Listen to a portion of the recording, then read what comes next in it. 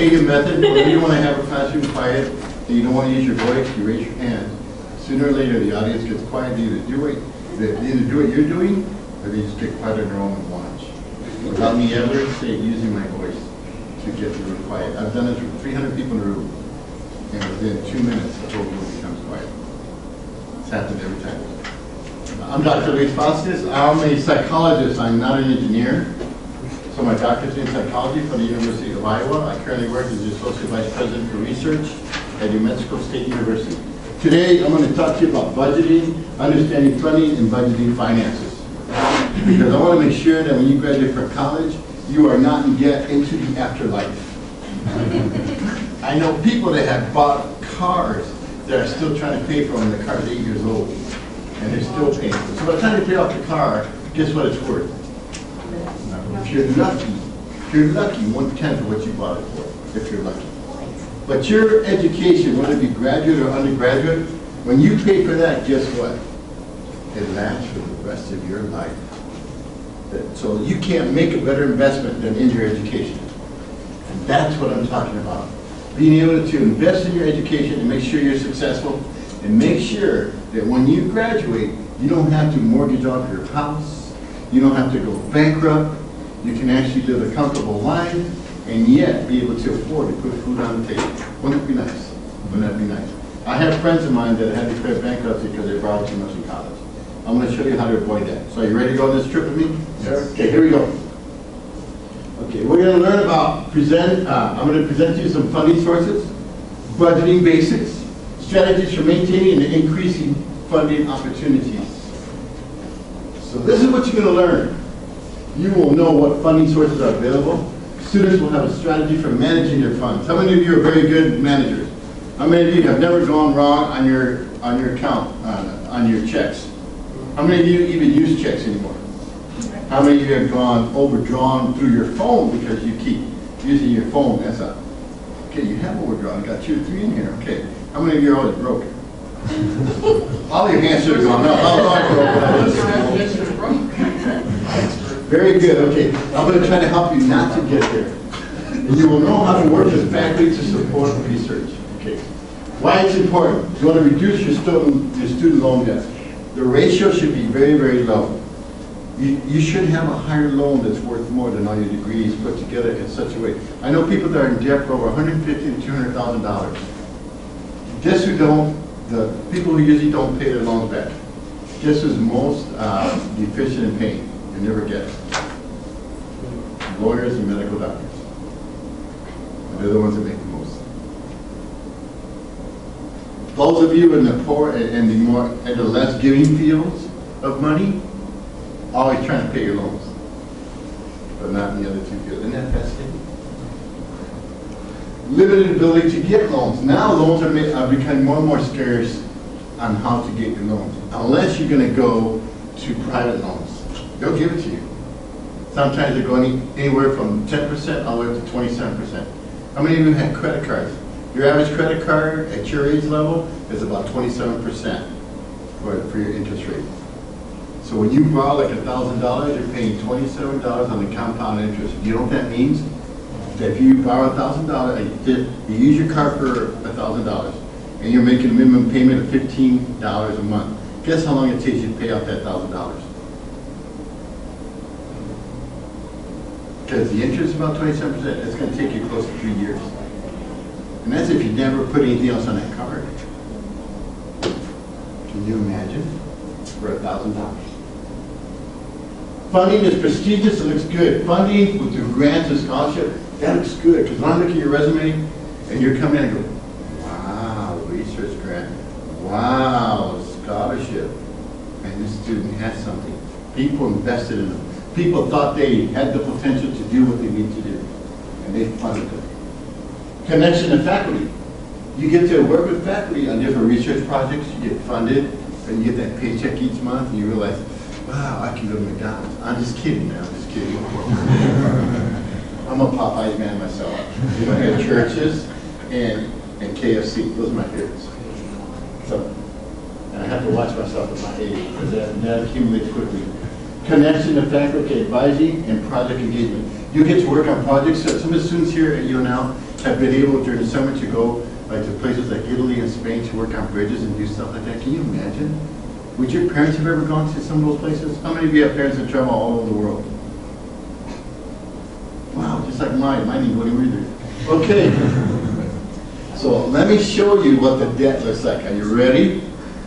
In 2004, 90% of the students, and this is the graduate student debt review, in general, at the 90th percentile, you know what that means? 10% of the students had an average debt in 2004, only 10% of them, of $118,442.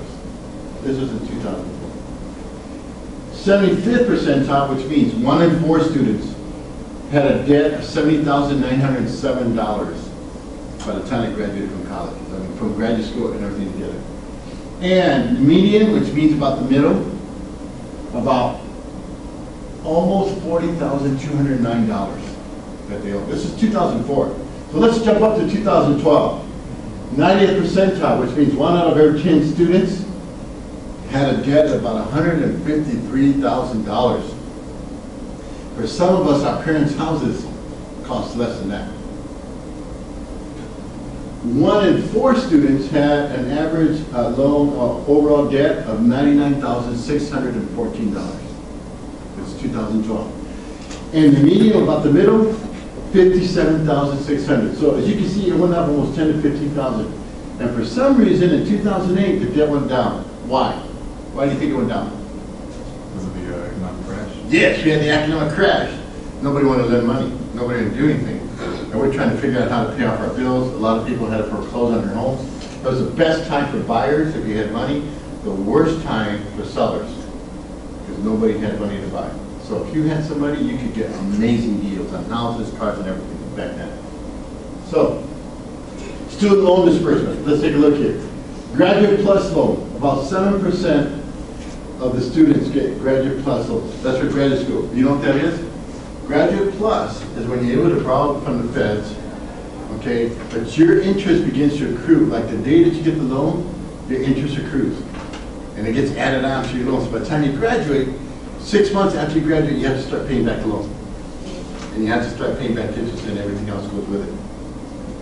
Undergraduate subsidized Stafford loans. Stafford loans are from the government, okay? And when they say subsidized, that means that the government will pay your interest while you're still in school, either half-time or full-time.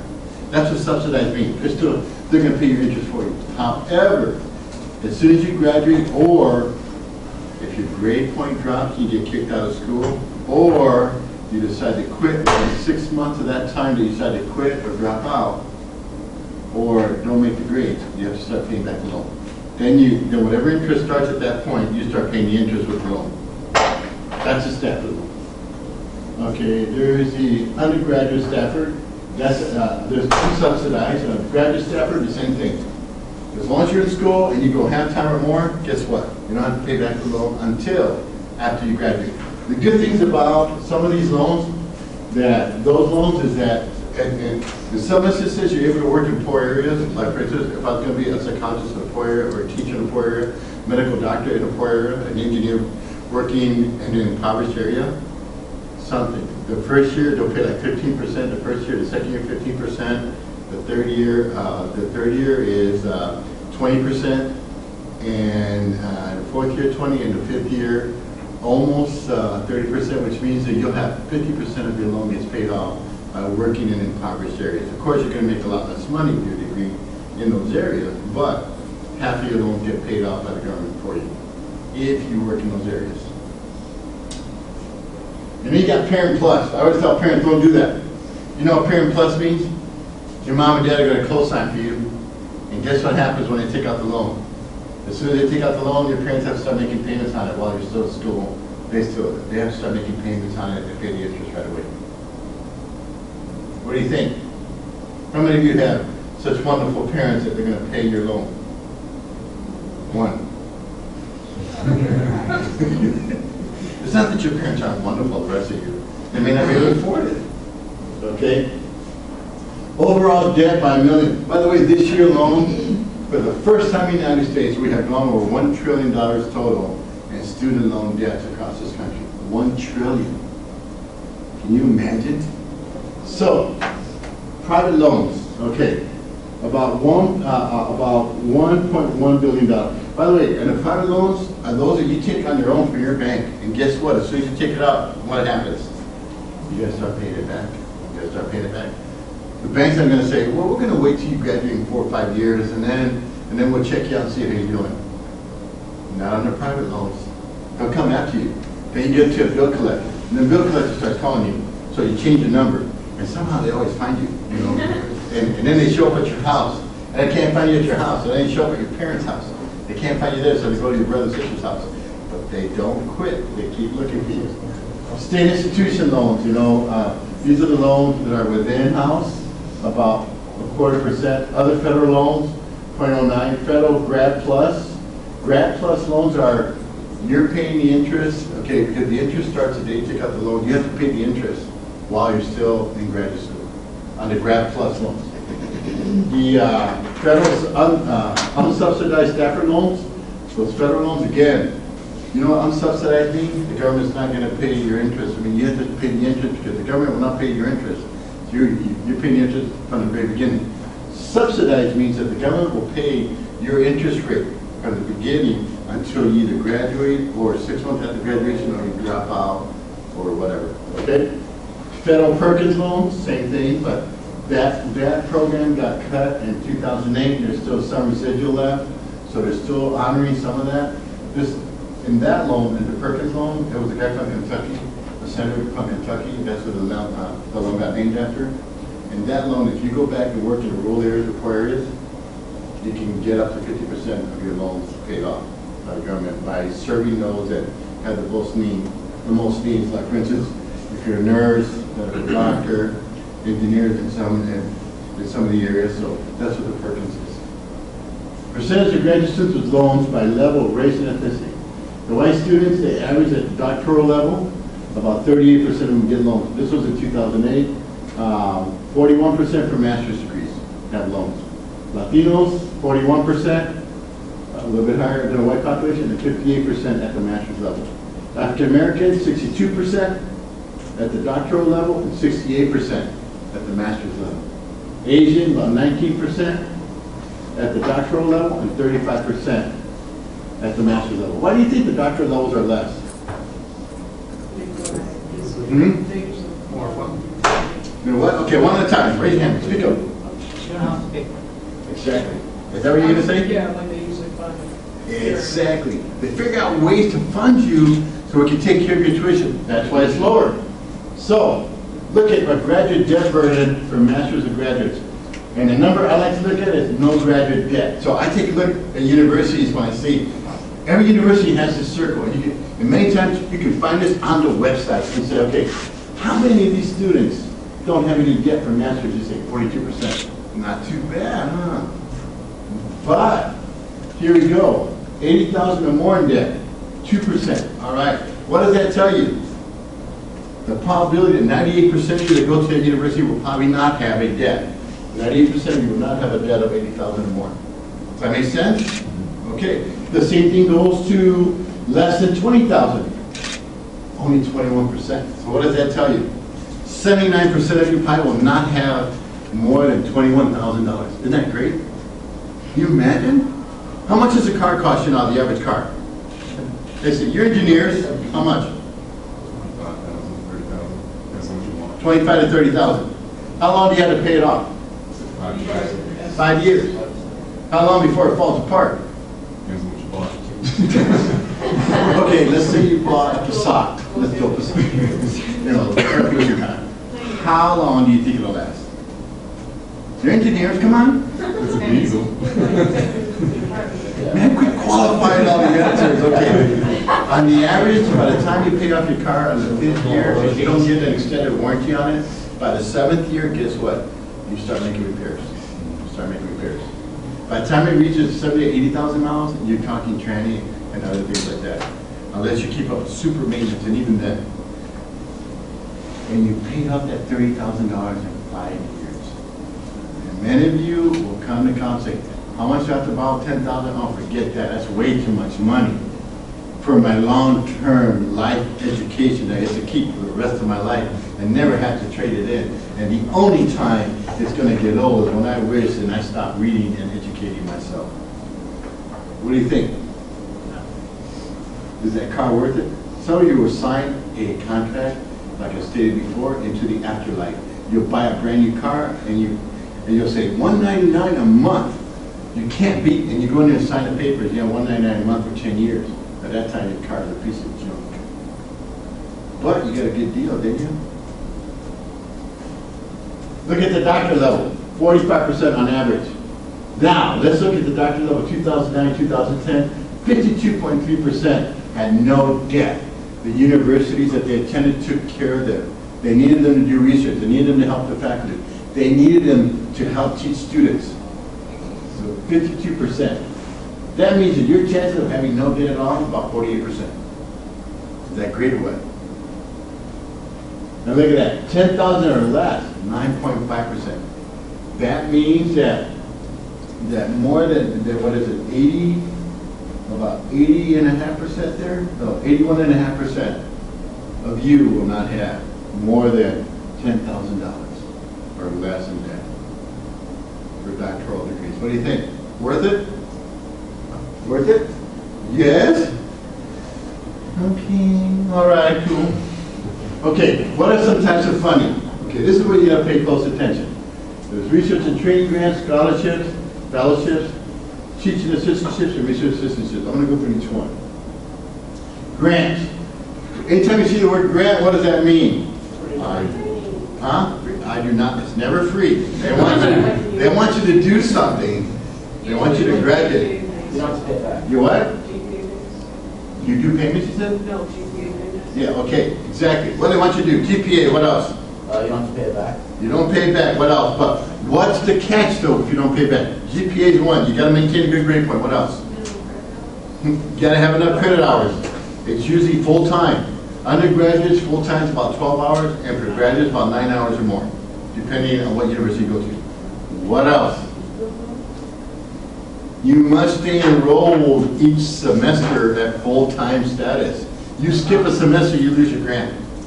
What else? GPA, you must stay enrolled, you must be full-time. Anything else? Oh, is it major grades? Based on your background? You must take the courses required within your major. Some of you decide, oh, I'm gonna switch and take some basket weaving one year because I want to get my GPA up. And they only allow you so many hours per year, and you have to finish those hours. And by the 4th year, if you're not done, you don't get the grant anymore. But if you skip out a semester, you lose the grant, you have to start all over. So I mean, all these different things. So money's never free. There's always a catch. You have to find out what the catch is, okay? Students may receive grants from the government or through private sources. I once received one from the Ford Foundation, Hispanic Scholarship Grant. They gave me $2,000, it was pretty cool. My other friends that got it went and bought a car. I put it in the bank. 6 months later, they were starving, I was not. So that was a good thing. They may require students to maintain a specific GPA, I already said that. In graduate school, grants can be used towards travel, research, experiments, or projects. The first time I went to a conference, Paul Holt and I, my doctoral colleague, we went to Washington, D.C. for a conference. And he had no pickup truck. It was a Toyota. He had a little camper in the back. It wasn't really a camper, it was just a shop. So we went to the American Science Association convention that had about 10, 15,000 people. We went, we didn't get a hotel, we couldn't afford one. So we parked in the parking garage, it was $15 a day. So we had 2 big sleeping bags inside the back. So what we did was, we parked in the parking lot, we had curtains on the back of the truck, and we slept in there. So when it came time, the YMCA was about 3 blocks away. So in the morning, you know, we took our dress clothes, we go to YMCA, we shower and everything for free, put on our clothes, and we go and snuck into the sessions at the American Science Association convention, and we went to all the sessions, and we went to almost every reception has food, and we were starving, so we went and we ate the food and so forth. You're keeping this, aren't you? I should be saying about this. Okay, but that's how I went to my first conference. All the other students in the program had money to go, they had support I mean, the parents and all, whatever. We didn't have anything. That's how I got to go to my first conference. And nobody knew. Well, you do now. But anyway, nobody knew then what we did. But we got to, that's how we went to my first conference. And I got to sit on all the sessions and meet other people. Back then, they never checked you. Now they have these badges and everything, and they scan you when you go in. Because I guess too many of us kept doing that. Okay. Scholarships. Do you pay scholarships back? No. No, you get to keep that money. However, they're giving the students based on academic excellence or talent. What does that mean? You have to do what? Keep the GPA up. You got to attend your classes. You can't drop out a semester. You got to maintain full-time status. Almost the same thing as a grant, right? Scholarships vary in their amounts. Some people get, I've seen like the people who get the Gates Millennium Scholarship. You know how much that pays? Up to $30,000 a year from bachelor's all the way through what? Doctorate. They pay for the whole thing as long as you stay in school consecutive. They pay your education from bachelor's all the way to the doctorate degree, the Gates Millennium Scholarship. I know, it's like, by the way, I never got into these. These things that exist now, I'm just a little bit older, you know. Scholarships vary their amount. Okay, like a grant, you got to maintain your grades, can be awarded through your school or private resources. Fellowships, they're generally three types. Recruitment. Most universities have recruitment fellowships. They're usually good for about a year. But you got to remember that, because what happens at the end of the year? You're what? No. If you only get a scholarship for 1 year, what does that tell you? You only get funded for 1 year. Yep, so it's over. You got to figure out where the rest of the funding is coming. So you have to prepare for those things. If you get a 1 year recruitment scholarship, they say, we want you so bad, we're going to pay for your first year of college. And we're going to take care of you. End of the first year, there's no more, well, yeah, we only promised 1 year, but you're already here. You're already here. So you have to make arrangements during that first year to make sure you cover yourself. Okay? Special needs. This could be associated, yeah, special needs scholarships. What that means is, like for instance, they may need more nurses, let's say, okay?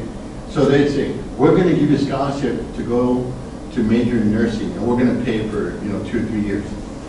But it's specific to the major. So as soon as you get out of there, what happens? You lose your scholarship. That's what they're paying you for. And in some scholarships, if you do that, guess what happens?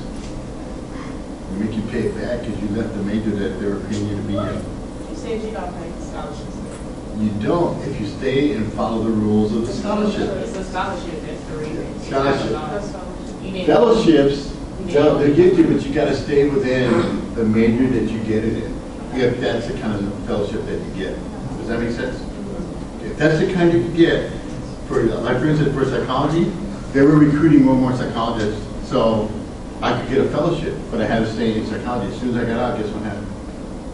I didn't get out, but for those that did, they lost their money. It was over. And sometimes, depending on the rules of the fellowship, sometimes they make you pay it back if it's for a specific major. Okay? Yes. Faculty associated fellowship. That's when faculty might write a grant or so forth, and they have enough to pay for a fellowship for 1 year, and they'll go recruit you, and then guess what? You get to work with them, but you stay with them. But what happens if you leave that faculty? You lose your money. All these different things. So there's a catch to everything. You have to make sure that you know what you're doing, how you're doing it, and the decisions that you make. Okay, the fellowships are granted to graduate and postgraduate students, awarded by private organizations, institutions, and the government, given a 1 to 4 year stipend with or without a tuition waiver. Sometimes fellowships don't pay your tuition. Sometimes they do. These are questions you got to ask. Because when you get in a letter, you have just received a fellowship. Doesn't make you feel good? What's the first thing you do? You show your parents out. Look what I got. And then you arrive and you realize you got to pay $10,000 in tuition that's not included in your fellowship. You got to ask those questions up front. Okay. Based on merit, need, and institution faculty grant awarded by schools to students who have been recommended by a faculty member. For most fellowships, you're going to need your reference letters. You're going to need your resume. You're going to need to show your own experiences, how they relate to what it is you're applying to. What's the first thing you do when you're interested in working with a faculty and they have a fellowship? What's the first thing you do? Suck up. Did you say suck up? I probably wouldn't use that word, but what you want to do though is go on their website, take a look at what that faculty's experience is, find out what their interests are, and so when you write your letters, guess what? Dear Dr. John Doe, I see that you and I have similar interests. I've always been enamored and very excited to study, whether in the area of civil engineering, in the area of whatever the research is. I also see that you have the same types of grants and research directly related to that area. I would very much like to work with you. My ambition and my motivation is very high. I would like you to consider me for that fellowship.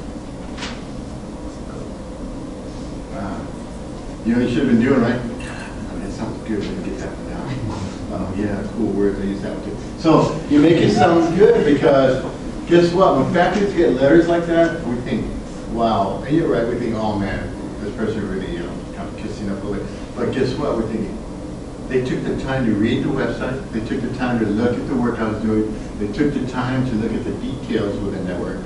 And they took the time to say something about how integrated with where their interests were and where they might want to go. Cool, huh? I used to do workshops on how to write resumes, how to interview, and how to dress for success. And I always had students who go, why are we going to do that? And I go, do you want a job or don't you? Do you want a fellowship or don't you? These are the kind of things that you get. Teaching assistantship. This is called, I was a TA. Okay, offers students the opportunity to learn how to teach and develop excellent understanding. I love teaching. I love getting up and seeing if I can inspire your minds. And if I can, I figure, okay, what did I do wrong? I got to change it. Teaching assistants, sometimes you get to help the faculty create papers. Sometimes you actually get to teach a class. Sometimes you get to tutor with students. Sometimes you get to oversee labs. You get to do a lot of cool stuff. And it makes you feel what? When you have all these undergraduates in front of you and you're up there teaching. What's that make you feel like? Maybe the question I should ask, how many of you like to teach? Okay, you got 5 of you, so only 5. Okay, what do the rest of you want to do if you get offered a teacher assistant? Are you going to say, well, that's not really what I want to do? By the way, most teaching assistantships and graduate assistantships at the graduate school level usually have a tuition waiver, or they pay the tuition, or at least you get in-state tuition. So can you imagine if you go, a professor goes, I have a great opportunity to be a teacher assistant. What are you going to say? What are you going to say? Yes. Because what if you try it and you love it? And what if you try it and you're miserable? And you know, okay, I'm not going to be a professor. But what if you try it and you love it? You think, wow, this is not bad. Okay? That's okay. You can get anywhere from $7,500 to $20,000. $7,500 is usually working for 10 hours a week for 2 semesters. It's about $7,500, and then 20 grand if you're working 20 hours a week across 9 months. You gain experience in and out of the classroom. You get to work with faculty members, and you get to learn how to do a lesson plan. You get to learn how to teach. You get to learn how to do concepts, theories, all that kind of stuff. And many times you get a chance to actually work with a professor so you can get a publication. And guess what? What happens when you get your first publication? What do you do with it? Frame it. Show it to your mom. Yes, Show it to your mom. Some of us frame it, but some of us like to share with everybody else too. Yes, you say, look, I got published, man. Because when you get published, guess what? It lasts forever. Right? That article is going to be there forever. You're going to be 80 years old and show your grandchildren. Let me show you how I published. See, because it's always going to be there. It's always going to be there. Okay? Duties. Teaching assistants, okay, running lab sessions, grading undergraduate papers, I already talked about that. You hold regular office hours like a faculty, and students get to come in and see you. And you get to tell them, you did excellent. You also get to tell them, I don't think you're going to pass this class. So that's part of the responsibility. It's part of the responsibility because you're helping a professor. Hopefully you can tell them, you know, with a little bit of help, I think I can get you up to the grade you want to be in. Hopefully, okay? Conducting study and review sessions. These are cool. Study sessions. I used to conduct psychology labs, and I go in and teach them how to, I would teach the students mnemonics. I would teach them how to memorize stuff so they can remember forever. I used to teach them how to sing songs for the answers. You wouldn't believe the stuff I used to do to make sure the students could pass the test. Okay, why become a research assistant? Why? Because you're actually going to learn to do research. What is research? being able to answer a question that hasn't been dealt with yet, being able to study it, being able to analyze it, and guess what? Maybe coming up with something that's going to better the livelihood of everybody around you. One of you in here might be able to develop the greatest transportation stoplight that's going to force people to stop when they're supposed to, not run red lights, and keep people safe on the road. We had turnabouts. We finally put in turnabouts in New Mexico. You know those driving circles for the cars, right? You know what they have in Europe? Yeah, we still don't get it. I've seen people hit more people on that thing. Yeah, people don't understand. No, they don't. Exactly. They keep driving around thinking, oh man, I got to get to the outside. How do I do this? You're supposed to yield. Exactly. You're supposed to yield. And you know what that means? You're supposed to be nice when you drive. That's what that means. You don't scream at people. Okay, but that's what those roundabouts are about. So now we're having more crashes than before because our people don't understand it. So either we got to educate or do something, okay? Then we used to have what? We thought that we could stop people from running red lights and forget what? Put what up on the poles? Cameras. Well, our city went over $3 million in debt, and they're still trying to collect. It's been 5 years, so they took the cameras out, said, forget it, we can't collect. Yep. So some things work and some things do not. How do you get involved as a research assistant? You visit the faculties on the website, and then you take a look at what they're interested in. You find out what kind of grants and stuff they have. Then you go visit them and see what opportunities they have, and you ask. Just like they told you over there, you ask. Do you have any research assistantships? Okay. Okay, here we go. Budget basics. How much can you count on? What you get, and only what you get. What are your monthly expenses? So here we go. Take out your sheet. Are you ready? By the way, that website up there, if you click on that website at home, it'll take you right up to the budget calculator and do it for you. So here we go. First, you have to find out how much. When you apply to university and they send you your funding letter and they tell you what you're going to get, assistantships, grants, or whatever, this is what you do. First thing you do is you put them all down. Okay. If you got a graduate assistantship, how much you're going to get paid, how much you're going to take home. Off-campus job. Hopefully you won't get one of those. Off-campus jobs don't pay much. Unless you're going to work for a company and you're doing research for them and so forth. Family, loans, who's going to help you out? And you total all your funds. You say, okay, this university is going to give me $30,000. This university is going to give me $25,000. This university is going to give me $50,000. This year. Then what do? Take out this sheet. Now listen carefully. This is very important. Listen carefully. Every university website will tell you, private school or public school, how much it costs, bottom line, to go there. And they will have on that website tuition and fees, room and board, books and supplies, transportation, personal expenses, campus health insurance, resident or non-resident tuition, and they'll have the total down at the bottom. Same thing, public university, tuition per credit hour, technology fee, library fee, everybody's different, but at the bottom they'll say, you need $26,000 to survive there. Private school is about $42,000, and that's about average for a private school. So now you know how much you need for each one, right? So this is what you do.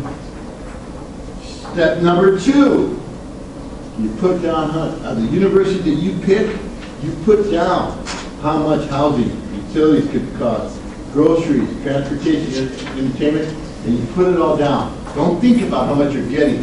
Just put everything down that you know you have to put down. By the way, before I went to graduate school, I paid off all my credit cards. So I had 0 debt in credit cards before I started grad school. I sold my car and bought a car for $1,500. It ran pretty good, but it just got me around. I had a nice car and I sold it because my loan payment was $450 a month just for the car. So, but I was living at home, so I had to. So, put all that down.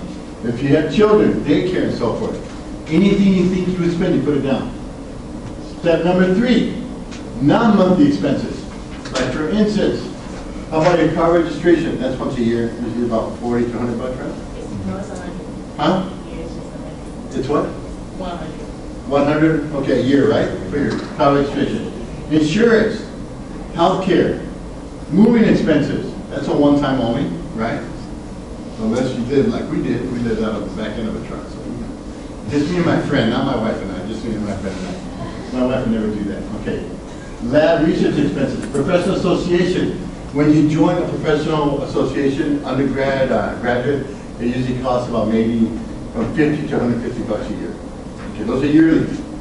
Travel to a conference, don't do it like I did. That's embarrassing, man. We almost got caught. Yes, ma'am. It's 405. Huh? It's 405. Oh, thank you. Vacations. You students, you don't take vacations. Almost there. Okay, so now what you do, almost there. Okay, you take your total funding, and that's what the university has offered you, right? Total monthly expenses, you put that there. Total non-monthly expenses, and God, you pray, you say, you hope it comes out to zero. That's what they mean by a zero-based budget. That's what they mean. Hopefully it'll come out to zero. If it does not, that means whatever you're missing, you're going to take out a loan or do some other way to fund yourself. Try to make up that difference. You do not need a car. And let me tell you, to go this quickly, you got to save. You got to save. When I had my graduate assistantship, I realized that I could live on half that money. So I was stashing it at halfway.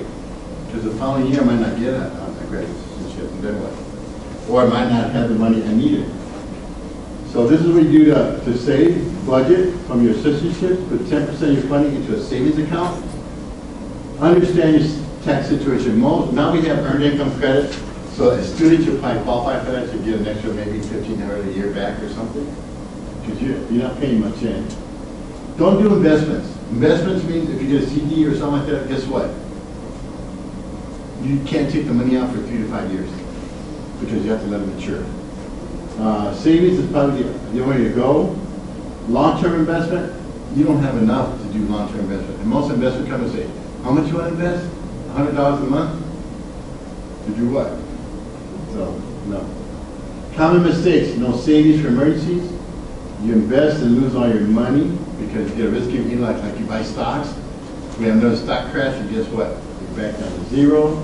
Not knowing the difference between funding resources, changing or not changing advisor. You change an advisor that's funding you, do you think the advisor is going to keep paying you to work for somebody else? No. It's like the mafia, you broke the family rule. So you don't get nothing. You don't get nothing. Conclusion, weigh the benefits. With previous two students, we'll need a link to research factory. Stack your funding. I want to acknowledge Alfred Sloan, Minority Graduate Fellowship, and Dr. Eric Jones. I have to give you the evaluation. Did you learn something from this? What did you learn?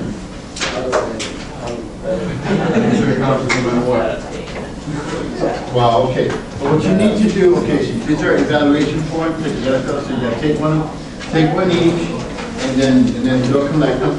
By the way, remember, every university's website will tell you exactly how much it's going to cost to go there. So put down what you're going to get, compare it to what you need, subtract the difference, and that's when you know what you might have to do for loans and so forth. Got it? Yeah. Go to the best deal. It might not be the university you want to be at, and for me, this is my advice. Most people say, pick the one you really want to be at for good fit. That's true. But if the good fit one's not going to give you anything, you might want to find another good fit. You take one, you pass around, and give me the rest back. Questions?